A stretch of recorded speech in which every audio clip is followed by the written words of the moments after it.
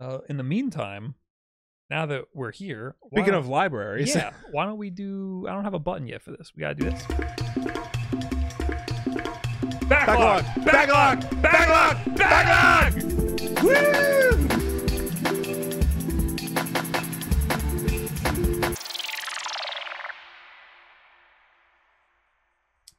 Hey guys, it's backlog time. Well, what's the backlog? Backlog is a segment of the show. It used to be its own show, but now it's a segment of this show where we go through our video game collection. Every game we've ever bought, we've put into an Excel spreadsheet. That needs to be updated dramatically. It really does. Over 900 games over 30 years, 40 years almost, because I'm an old fart. And today we're going to pick one at random and talk about it, regardless of whether or not we've played it. 900 and what now? Just 900. 900. All right, we're going to generate, and we're looking at, that's weird, 890. That's pretty high. Yeah. Let's see here. Ooh, this is a good one. It is Jedi Fallen Order for the Xbox One. Okay. So this was the first, what do they call this series now? The Fallen series? This is the Jedi, the Star Wars Jedi series. This is what they call it. This is the first game in the series. This is Star Wars Jedi Fallen Order. Okay.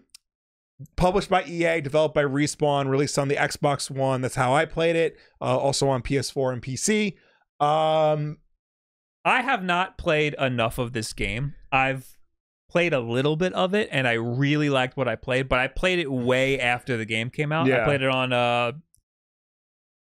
it on I think Steam Deck and the Asus Ally, but the problem is this game has a really bad EA launcher. Yeah. And it doesn't play very nicely with any of those handhelds. Right. And sometimes it the launcher messes up and doesn't work. Sometimes I gotta log in and I don't know what the fucking login is. On the Steam Deck, it works great on the Steam Deck besides the launcher. The launcher ruins the game on the Steam Deck, so it makes me not want to play it. Right. Doesn't have that problem on a console, a real video game system. It just launches and it's fine. But yeah, no, this game, I didn't finish it, but I kind of wish I did, because this is hands down the best EA Star Wars game. Yeah, I believe that. Period. It's one of the best Star Wars games in years. It might be one of the best Star Wars games, period. I really like what I played. It's just a really well-designed, really well-thought-out game. It's a little hard. I played it on a harder difficulty, I think. Yeah, I kept having to bump down the difficulty, because I think in my mind, I'm used to the older Jedi games, like Jedi Outcast or The Force Unleashed, where those are just hack and slash. This game is more of it's a Souls game.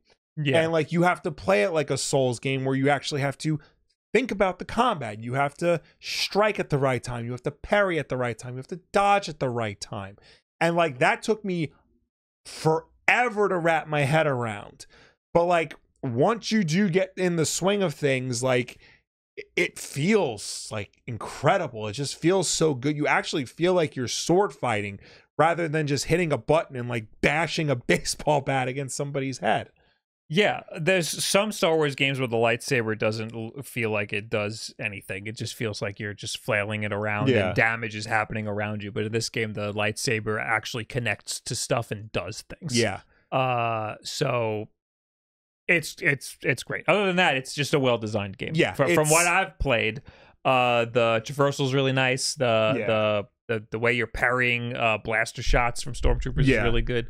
I haven't really gotten into any actual lightsaber duels in the game. Yeah, those come later, because you do run into the Inquisitors, the secret team of Darth Vader's secret team that goes out and hunts any surviving Jedi. I have seen a lot of spoilers from this game. And there's a lot of spoilers. It makes me want to see the game through to the end, because I do like I do like what I've seen of the story. Yes, it's a very well told story. It doesn't dramatically change or reveal anything about Star Wars, the Star Wars lore. Right. But it does create new and interesting and unique scenarios that make sense within the world of Star Wars. For the big thing I think that this contributed to Star Wars canon is, you remember in Obi-Wan when they go to that I forgot what the planet they go to, but he basically sees the crypt of like all the Jedi that are slain, like floating in tubes. Yeah, that's from this game. Right. I do remember that. Yeah, because I saw some. I saw the Obi-Wan series, and then I saw that there were parts from the game in that, and then I saw other people saying like, "Oh, that whole thing is from this game." Yeah, but that's cool that they're like, that's a good, interesting way of like incorporating stuff from your other media like with each other. Like that's a good thing. Disney did a good thing with Star Wars. Yeah, there's a lot of other lore that's not the movies or the shows that has good stuff that they should pull from. This takes place in a period of time in Star Wars that I hate. When they just keep adding Jedi that should be dead. Mm-hmm. But whatever. I have to put that aside sometime. There's been a lot of media from that, like that takes place in that time period that I've like ignored because I just don't like the idea of having all of these Jedi alive at that time period. But I guess the whole plot behind this is they're trying to kill him. Yeah, like he's in at the start of the game, he's in hiding. Yeah, and like he gets found out. Now he's on the run again. And I think that makes perfect sense why they would reference that in Obi-Wan, because it's the same. Obi-Wan's doing the same thing. The game is, like I said before, it's like a Souls-like game, but it's also very much a Metroidvania type game where, you know, you start off out on one planet and then like you can hop between different planets, and the more experience you get, the more powers you get, the more abilities you get, you can explore more and more of the planet. Mm-hmm. And just the way the planets are designed and the levels are designed, it does that really, like Half-Life does this really well too. It like subtly guides you where you need to go, but it doesn't beat you over the head with like arrows and compasses. Yeah, that's what I want. I love that. And like, it doesn't really do the yellow paint thing. It like makes it obvious like where you can go and what you need to go, but it doesn't like I said, it doesn't beat you over the head with it. Yeah, I need that in games. I want it to feel open, but at the same time, I want to know what I have to do. It does. I will say it does get like very video gamey, the level design. Sometimes there's one level in particular. It does the classic modern video game thing where you slide down a hill that every third-person video game does. I remember that meme from this game. Yeah, it's very egregious in this game. There's one level where like you're doing that, and you're also like bouncing off of things like Sonic the Hedgehog, and the one meme put it to City Escape from Sonic 2, Sonic Adventure 2, because that's basically what happens. But it's fun. It's very fun. It's a good challenge, but you can bump down the difficulty if you need to, and it's accessible, but it also gives you a good play experience. It's not too easy when you bump it down. The new main character, Cal Kestis, I didn't like him at first because he's basically a poor man's Kyle Katarn, and it's Kyle Katarn erasure between this and Rogue One. Yes. But he grows on you. You begin to empathize with him. You begin to understand him. Yeah. I want to know more of his story. It's the reason why I wanted to play the game. Yeah. All the characters they introduced in this game are very good. It kind of makes me want to play Jedi Survivor. I need to finish this game first. But like, yeah, it does make me want to play Jedi Survivor, even though like I've heard Jedi Survivor has its own like set of problems. Well, I heard that was also really good. Right, but I think it's on a technical level, like between like I'd imagine they fixed a lot of that stuff by now. Yeah. So, this is that launched at 30 frames, I think, on console, or there was like a different mode or something. I don't know, but that was like one of the big controversies. Yeah. This is an EA Star Wars game. It's their third Star Wars game. It's a weird, because when EA got the exclusive Star Wars license for 10 years, they put out 2 Battlefront games and everybody hated them. Mm-hmm. Foreshadowing. They put out 2 Battlefront games. The first one people didn't really like. The second one people liked even less. And now we have this like weird third person like single player only game, because single player games don't sell according to EA. And like it's the Respawn team who made Titanfall, which EA clearly doesn't like Titanfall. So like there's like no expectation for this game. Yeah. And it comes out and it's immediately the EA's best-selling Star Wars game. It's EA's most critically acclaimed Star Wars game. It's like an instant classic almost. And we almost didn't get this game because EA just doesn't know what to do with Star Wars or Respawn for that matter. This game is in a way a modern miracle. This probably came very close to being canceled. Yeah, absolutely. Because there's no multiplayer element. No multiplayer element, no real there's no loot boxes. No loot boxes, no real way to get microtransactions out of you for it. It's an old-fashioned single-player experience. It's a long single-player experience.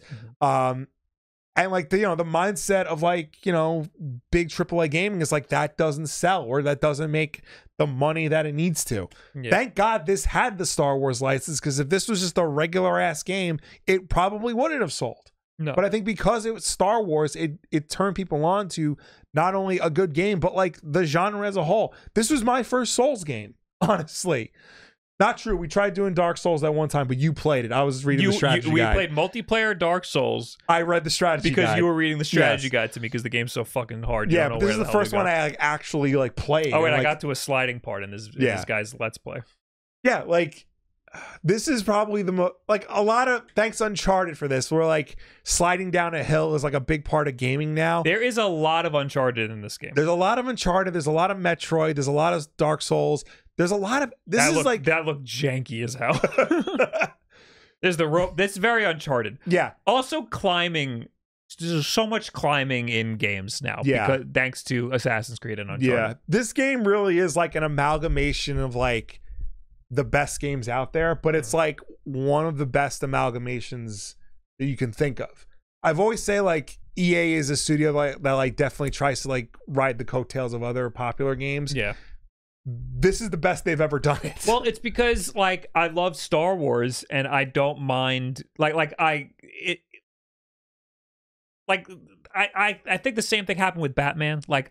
I liked Arkham because it took a lot from other games, but just made it Batman. So you just take some of the best examples from other games and just make them Star Wars. I'm going to like it. Right. So that's why I just want to be in this universe and I want to have good mechanics in the universe. That's it. Yeah. So yeah, that's why so you got it on Xbox. I got an Xbox. I got it on Steam. Right. I think probably, because it was on sale. I got it on sale way after it came out. And I wanted to get it so I can try it on the Steam Deck. I got this at launch, and I think I actually got it. I think Newegg had a sale on it at launch on Xbox. So I'm like, fuck it, snag it up there. I didn't finish it. Did you get far? I got up to Dathomir, which I think is the halfway point. Darth Maul's homeland. You can actually go there earlier if you wanted to, but it'll be much harder. I didn't do that. I think this is the last game I was playing and then my daughter was born. Oh, so that's no more games. Yeah, exactly. No more so games. I haven't been back to it since. Maybe I will boot it up. I don't know if I would. I feel like I should just start the game over at this point. I like that with Death Stranding. Yeah, I gotta jump back into Death Stranding. Yeah, but I don't know I should just start it over. Yeah, I did buy that on Steam. So if you want to play Death Stranding, oh great. Also, if you want to play this, you can play it. Well, you can't. Oh, you don't have a Steam Deck. Yeah, but I got it on Xbox, so I don't need it. That's true. I did boot it up recently because it's one of those games that is Series X compatible, where they upscaled it and whatnot. I don't know what they did to it, but it does look very good. Okay, it looks really nice. It runs really well. I'm happy they updated it for the next gen systems, because it's a game that should be played and experienced in the best possible way, because it is hands down EA's best Star Wars game, and it is one of the best Star Wars games, period. Yeah, I think. Yeah. So I like it a lot. I need to play more though. I didn't play enough of it. Same. And I'm gonna blame the EA launcher. I would have played a lot more of this if the EA launcher didn't suck ass. Guys, thanks for watching the Backlog. Yeah. If you're here from the YouTube VOD, come do a podcast sometime. Subscribe to the channel for more Backlog. See you later. Bye. Bye.